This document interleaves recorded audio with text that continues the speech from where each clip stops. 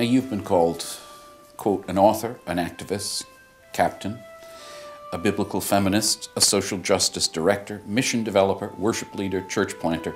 Who is the real Danielle Strickland?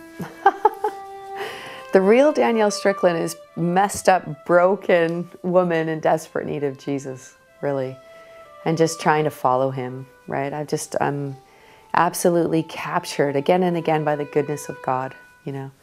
And I'm so grateful for the opportunity to be part of his plan for the world, you know. Just so whatever it is, you know, that I can do with him and for him and because of him, it's great delight. Yeah.